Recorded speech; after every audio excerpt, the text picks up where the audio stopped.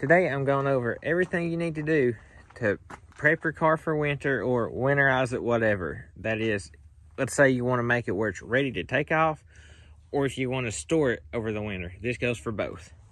First, we're going to start with this. This is specific for diesels. This is the kind that I use. This is to help it from anti-gelling, and I think it makes it run a little bit better. You probably want to use a funnel and follow directions. It depends on how big your fuel tank is and how much fuel you actually have in your tank. I also recommend getting a full tank of fuel. You never know when it's going to be too messy to go out to a gas station, or it can be shut down if the weather's bad enough.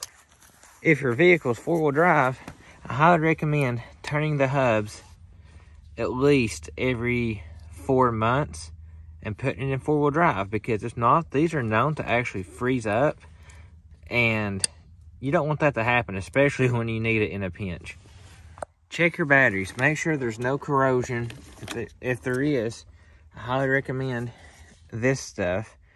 You can actually get by with using like Coca-Cola. I've seen that break it down. You can use like baking soda and vinegar. But I like that stuff. It's just quick and easy. And then you can put this on as a protectant and it won't happen again. You want to also make sure that you have the right cold cranking amp.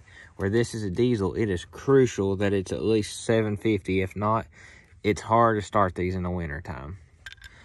You also want to check your antifreeze.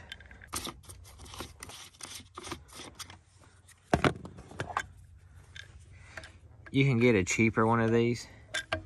I just like this one because it's easier for me to read. But as you can see, this is good to almost negative 29 degrees.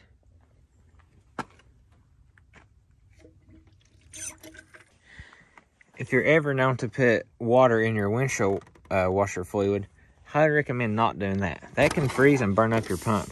I recommend something like this. It's Rain X, it makes the water beat up, but it's also a de-icer and a bug remover. And it's like $4. Don't cheap out on that. Your vision's important while driving. If your vehicle has a block heater, I will go ahead and test it and plug it in just to make sure it's working. Make sure you have good windshield wipers. If they look cracked or old, or if they leave streaks, I would go ahead and get new ones. Now, don't replace it while it's snowing outside and miserable. Check your tires as well. You want to check your tread and make sure it's good. If you're about to take off in the winter time, always let your fuel pump completely cycle. Make sure your air's off, your headlights, everything. Let your vehicle have all the power that it can get from the batteries, because it's crucial when it's cold. That cold weather really takes a toll on the batteries. And always let it go to operating temp or really close to it before you take off, if you can help it, because it really helps the motor. Lastly, make sure all your lights are working, because it's very important for people to be able to see you as well.